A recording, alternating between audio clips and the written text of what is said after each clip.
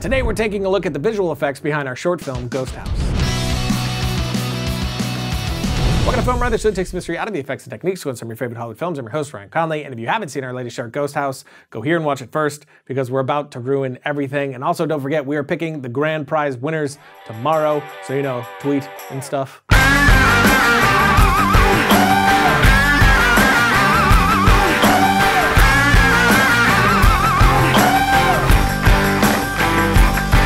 First VFX shot happens right away in the film. It's this right here, our Bammy Wham Movers logo on the truck. This add-on was pretty simple and does a lot to make the world exist more. Stark just tracked the truck in Mocha, brought that data into After Effects, placed our logo, added some dirt and wear to it, and then used a track mat to place the logo behind the trees since the branches were so dark and the truck was white. If you want more detail on how to pull off something like this, check out this Filmright Extras tutorial that goes in depth on tracking and placing an asset. Oh, I'm just doing this for a microphone. But then in that same wonder, we move into the living room to find Pam, who's played by the talented Hannah Ward, and hopefully you can't see the visual effect, but it's right here. In this take, her shirt popped up, revealing the mic pack that we had stored there. It's one of the only takes where it happened, and of course, it happens on the best take. So I shot the bat signal out to Sean Mullen, who painted over the mic pack and saved the shot. Again, I'm not gonna go into the process here because it's lengthy, and Sean did a detailed removal tutorial for us on Filmright Extras right here. Then moving on to the upstairs sequence, I bought this clock off eBay specifically for this scene. I love the character of the analog cube flipping to change the time. Take after take, this thing worked perfectly, but the second that we went to the hero shot of the clock where it actually needed to change time, it decided to stop working. We tried to fix it on set, but after a bit of trying, I decided that we were wasting too much production time and we would just have to fix it in post, which are 4 words that I really hate to use. But to get the shot the way that we wanted, we ran it as if the clock was changing in the scene and just let it play through Hannah's performance. Again, we shot this one on the Kessler Shuttle Dolly. My team just propped it up on some Apple boxes to get the right height and we were solid. Then after we got a good take, I jumped in to operate the clock manually while Booth ran the shot again, trying to do it exactly like we did in the main take. So then in post, we tracked the main clock shot, again using Mocha, and through the same process as the truck, we added the clock face on top of it to get that same analog look to the time change that I really wanted. After that, we moved into the bathroom with this shot.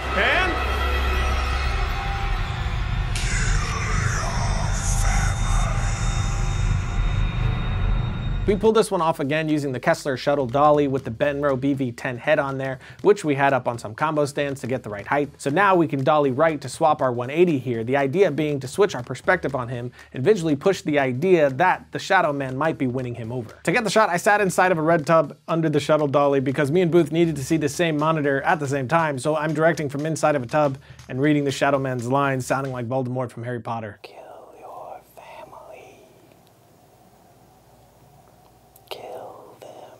You do what you gotta do, I guess, but now we have a few major problems with this shot. Mainly, you can see the camera and Booth, but also there's an alarming lack of supernatural creature, which is where Andrew Kramer came in. Hey, what's up guys? Andrew Kramer here, video co-pilot. Now, when I first started working on this project with Ryan, the challenge was figuring out what the creature would look like. The trick, of course, is how much of the creature do you actually want to see? How much of it do you want to feel? And then how do you get that into the shot? Now, for the creature design, we used After Effects with Element 3D and imported a 3D model of a skeleton along with a skull that kind of looked a little bit evil that we created in ZBrush. I even added a little bit of movement to the arms and to the body just to give it a little bit of life.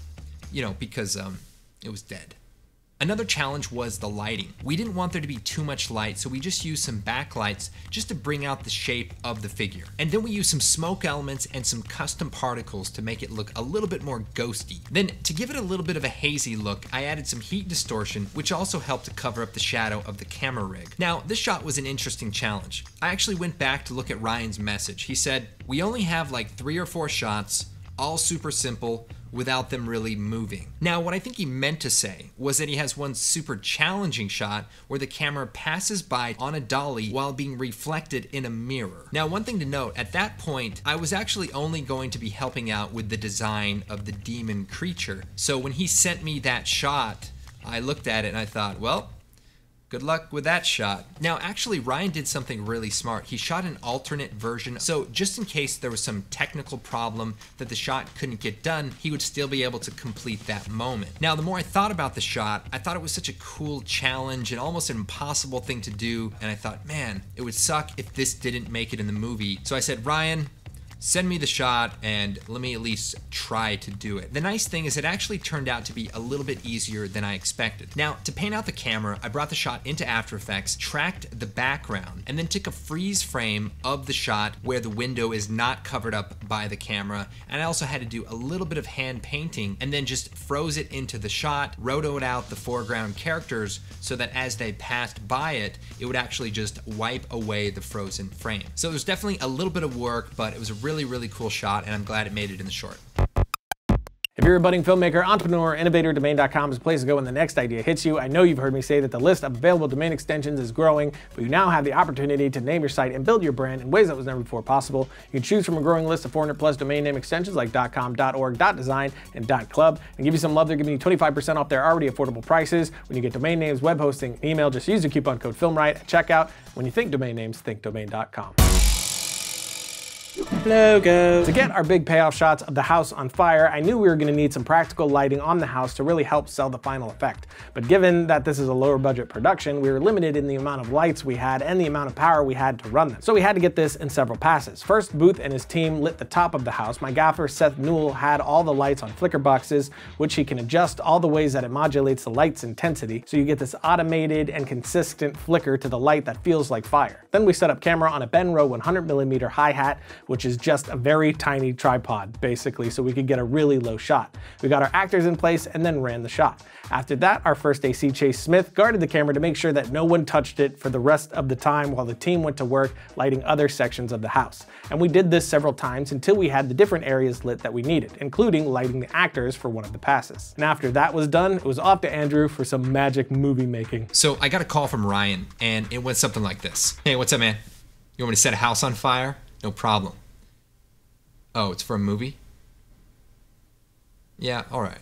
For the house fire shot, I had a few different plates that they filmed with different lighting setups. And so what I did was cut out the different elements and compose the shot together so that the foreground people were lit up and the windows and the parts of the house were also lit up. Now, luckily, I had some unreleased stock footage elements from an upcoming Action Essentials toolkit, and I was able to use those to composite inside of After Effects with some glow and some heat distortion. For the close-up fire shot, I even took the lead actor from the previous shot, zoomed it in, and blurred it out so it looked like he was actually in front of that fire. I was looking at some of the comments and somebody said that the fire looks good, but there should be more smoke. And I thought, what do you know? And then I saw some guy say, my house burned down and there should definitely be more smoke. And I thought, yeah, all right. Anyways, guys, had a lot of fun working on the shots, and it definitely felt good to actually finish something. And I thought, man, I could get used to this. Logo. That's it, mic packs, demons, and house fires, and a big thank you to Storybook Ranch for being so amazing to work with. They're actually a charity and they do some amazing things with underprivileged and special needs kids, so if you're interested in donating, definitely check the link for them in the notes below. And again, if you dug the film and you want a lot more, check out our digital download pack for Ghost House on the store right here. It has over 2 hours of additional content, including an hour-plus long on-set experience, which has all kinds of deep behind-the-scenes stuff, like an 8-minute long discussion with me and Booth plotting out the scenes upstairs. This is definitely our biggest film pack yet, so check it out on our store. And of course, don't forget about the giveaways. Tomorrow we're giving away the granddaddy of prizes, so post away, but don't forget about the 3 post a day rule. If you don't know what I mean, go here. The music we used in today's episode came from MusicBed. If you dug the track, check out a link to it in the notes below, and I'll see you guys next week when I fly a ship with arms and work on the moon. Not sure why.